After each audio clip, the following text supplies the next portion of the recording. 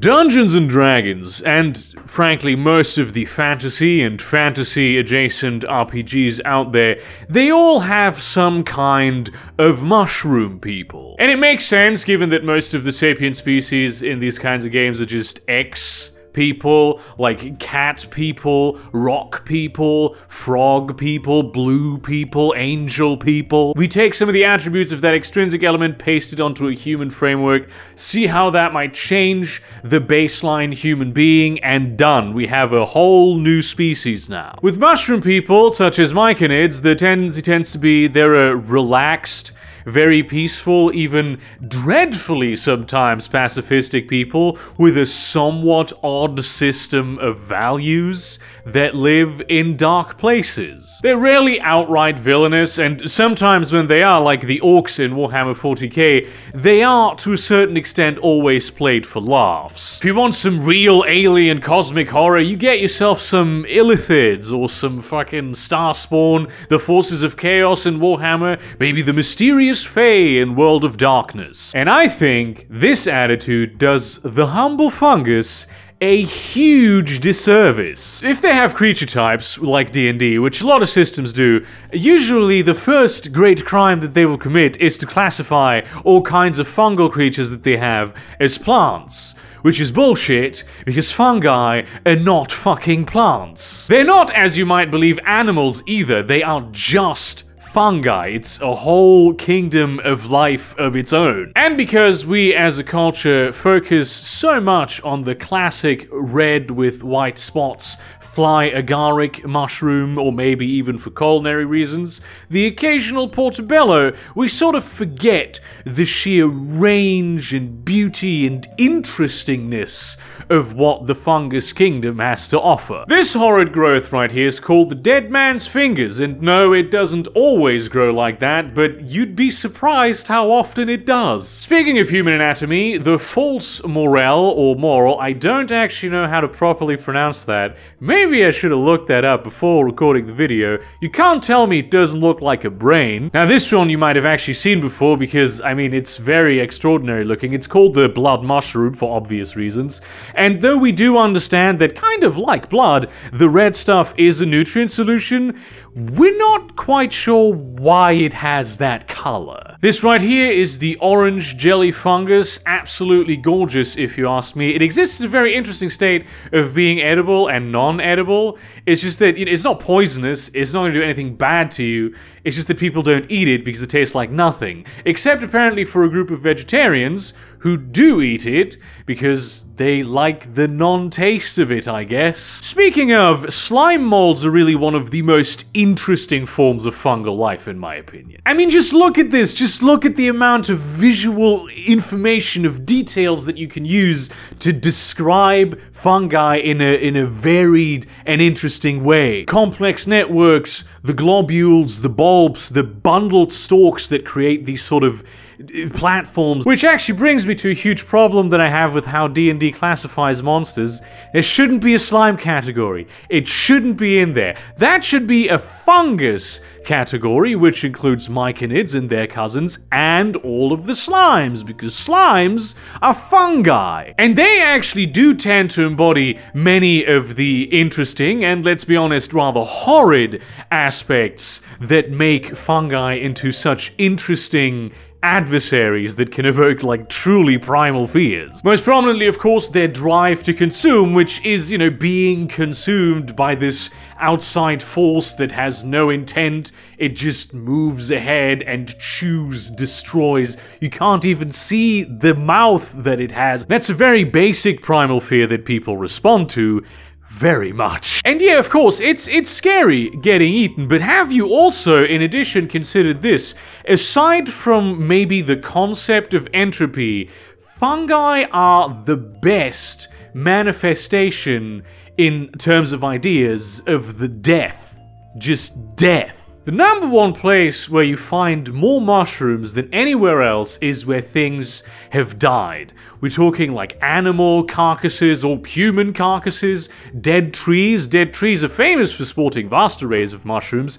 Also other plants that are dead that are not trees. This isn't, of course, limited to the forest either. We like to think of nature as this like separated space from the world of the civilized structures of man, but fungi don't really care about that. They thrive in concrete, they thrive in plastic, they thrive in metal. They can grow to these huge sizes while coming out of just these tiny, invisible spores that can hide in cracks and crevices that we cannot even conceive of because they're so small. And we talk about tardigrades being hardy, there's plenty of spores that can survive space. No matter where you are, how you died, you cannot get away from the fact that you will be eaten by them, you will be transformed by them, you will be subsumed into them. You know the whole shrigmamale thing of you cannot kill me in any way that matters and decay exists as an extant form of life? What are you gonna do to the mushroom? What are you going to do? How are you going to stop it? You're going to tear it apart, distribute it over the land? It's going to regrow! It will consume itself if it has to. Fungi are death. They are the Grim Reaper. You cannot cut up the Grim Reaper into pieces so small that he will be killed. He is the Grim Reaper. You can't even burn them. There's so many spores that really just will survive that. Even just because they're in some sort of marginally protected space that, once again, you couldn't even think of. They're not even individuals as such. They don't care about any given particular aspect of themselves. They are a force with a purpose that we can see but not understand, spanning vast amounts of species, and some say they have some strange, unexplored form of intelligence. Terence McKenna and Paul Stamets, two of the most influential mycologists of all time, believe that the sort of shared nervous system of fungi that spans our world has a sort of sapience contained in it, a form of intelligence that is aware of us, people, and trying to communicate with us. Because fungi talk. Plants also talk, they do it to a much more limited extent, and most of the communication that plants engage in actually happens through the mycelium, which they're hooked up with at their roots. We tend to think of the mushroom, you know, the thing with the stalk and the bulb on top, the semi-half ball, whatever the fucking word for that is. We tend to think of that as like the self-contained life form, but it's not. It's just a tiny, tiny little fraction of the fungus as a whole. It's just the fruiting body, the thing that is designed to look the most impressive, essentially. The overwhelming majority of the fungus is underground in a vast, forest spanning, beyond forest spanning, we honestly have no idea how huge it is, network of strands that carry information and nutrients through an infinite amount of nodes, communicating with an unimaginably vast array of different organisms. They are the internet of the forest, and they don't just transport nutrients. We know this. They actually actively adapt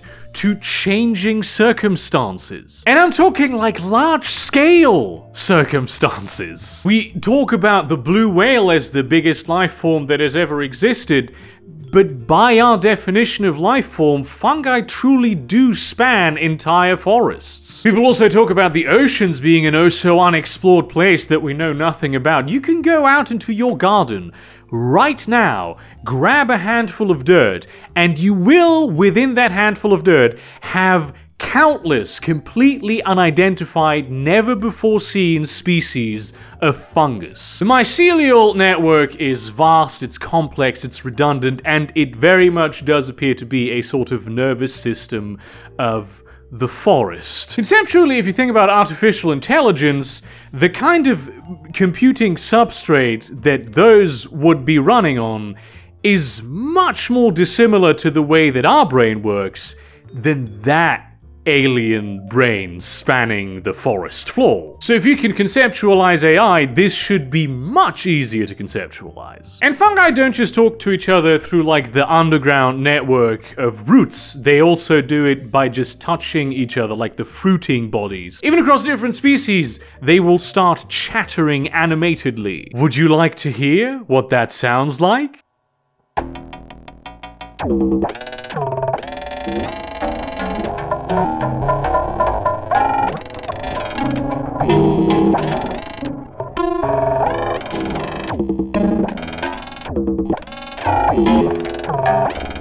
I found this channel in the process of doing research for making this video, and doesn't that sound exactly what you would think mushrooms talking to each other would sound like? I highly encourage you to check out that channel, by the way. It's Myconids. It's so cool. It's very interesting to just see all these different mushroom species. They have their own sort of tones that they produce that are individual to that given species. And the same is true about, you know, plants. Which he also plays with, and sometimes even crystals, where it's fascinating because the sounds are of course much more static. Point is, there is something going on here in terms of communication, and the plants are in on it. At least to some extent, they actively communicate through the mycelium. And now consider that plants are about as related to mushrooms as we are. And think about why all of these leading mycologists are so adamant about the idea that the mushrooms are trying to talk to us. These are entities made of decay. They do not die as we understand it. We cannot truly end them or hurt them in a way that would really devastate them.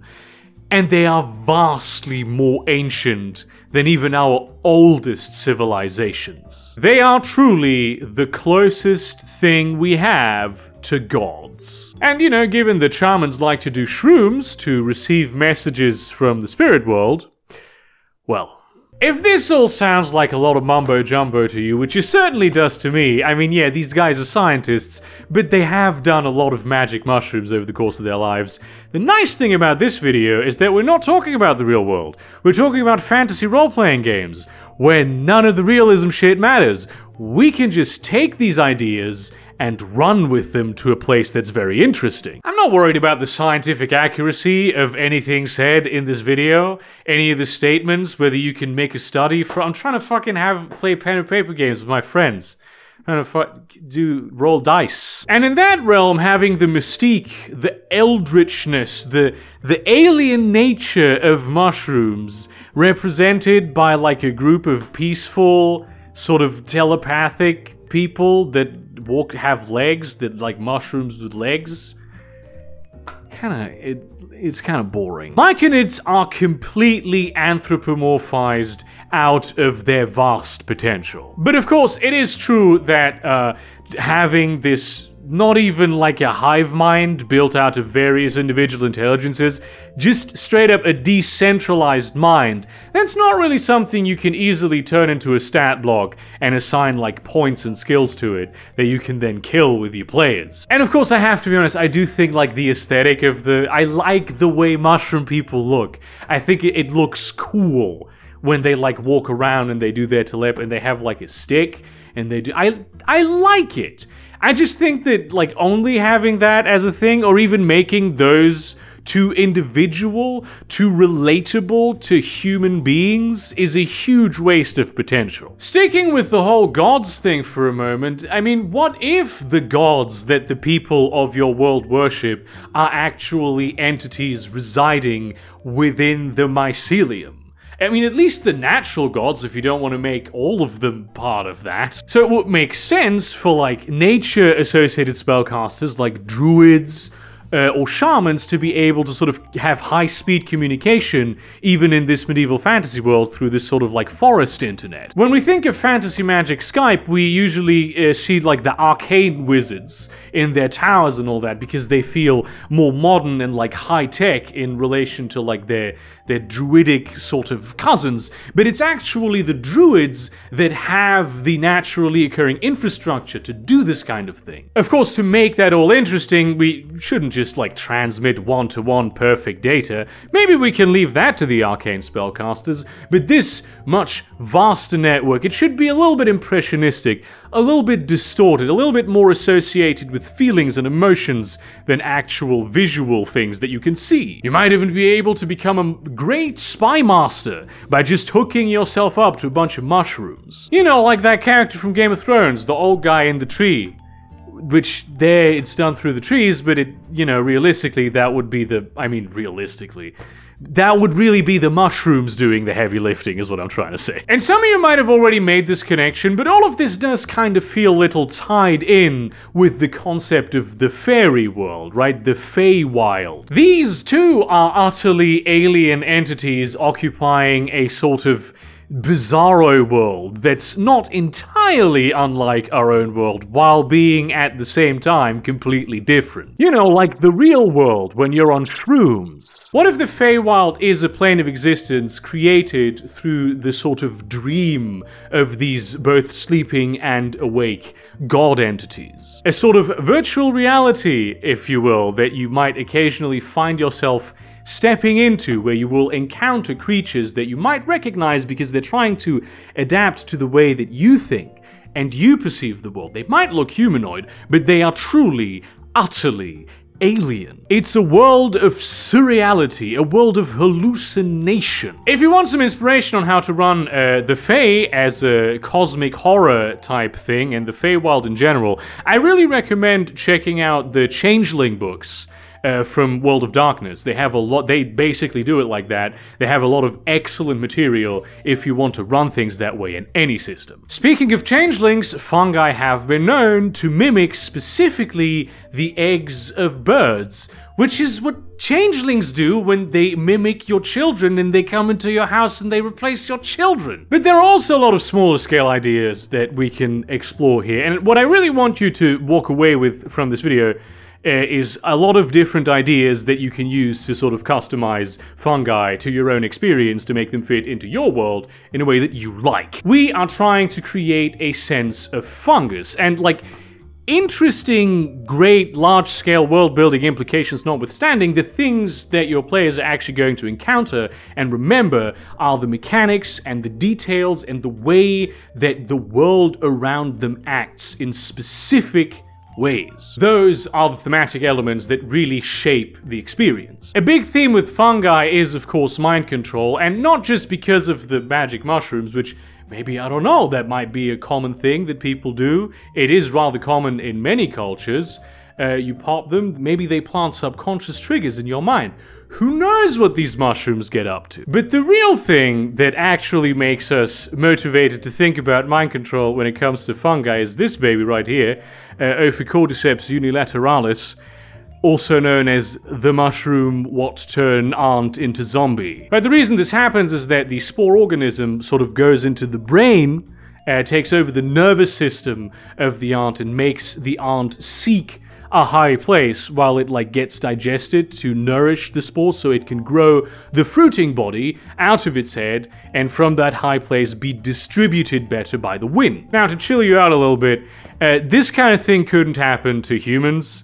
Human brains are just way too complicated for even there's other organisms that we think have theorized, hypothesized, have like mind-controlling powers like T. Gondi, but none of them can like truly take over the vast structure of our brain and consciousness. But the theory is that they can influence us, which in my opinion, especially for a role-playing game, is much more interesting. And if you don't even want to play with that, you can just go for the straight mind control because, again, it's a fantasy role-playing game. The zombies in The Last of Us, if I remember correctly, are actually also fungi, and I think they're a very interesting example of how such creatures might work. It fits very well with the whole zombie theme, and then you can connect the whole zombie theme with the whole Feywild theme. They don't really think as individuals, they are more instinctive creatures, or rather creatures that might act with some sort of intelligence, but intelligence that we cannot comprehend. It's too different from our own. But of course there's more than just humans, there's a whole kingdom Animalia that you can play around with,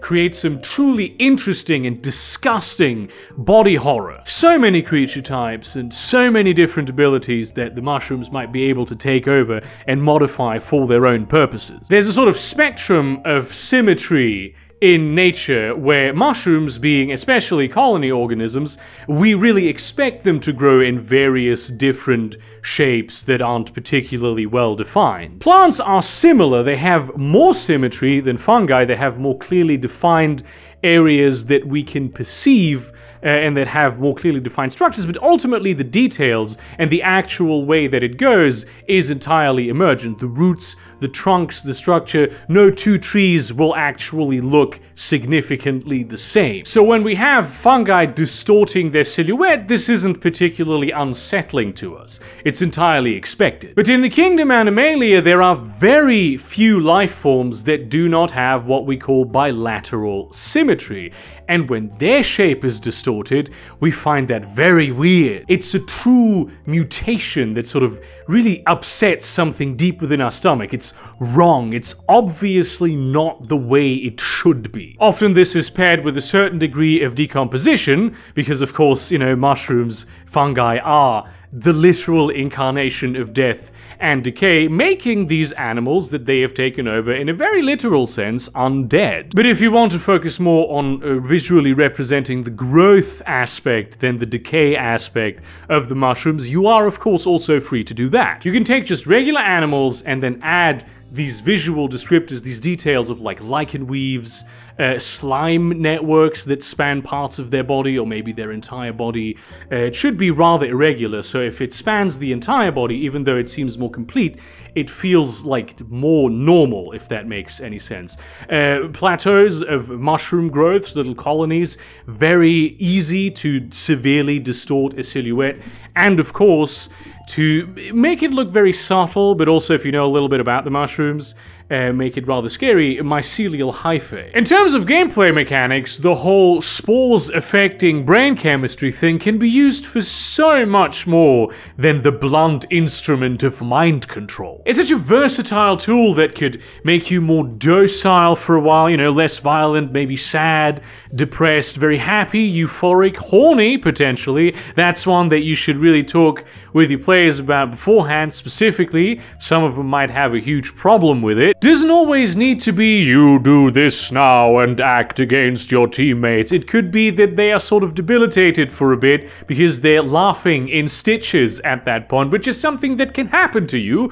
when, for instance, you do magic mushrooms. So thematically, it fits so well. If you are, for instance, a sort of warlock and you have a mushroom god patron, or, you know, frankly, cleric, it's the same fucking thing. This kind of thing could be a huge buff to your allies or a debuff for your enemies. Because you could absolutely imbue your friends with courage. You could really, bards, honestly. Why isn't there like a mushroom bard? Of course, you could reach for another blunt instrument and head for the Deadly Spores town, which would also be very on brand because fungi do produce some of the most toxic substances known to science. And let's be honest, the concept of a tiny invisible organism that will kill you even in small amounts if you do something as basic as breathing is kind of horrifying and will require some very creative problem solving. To give the whole Deadly Spores thing another, much more game-like and simpler, even kinetic aspect,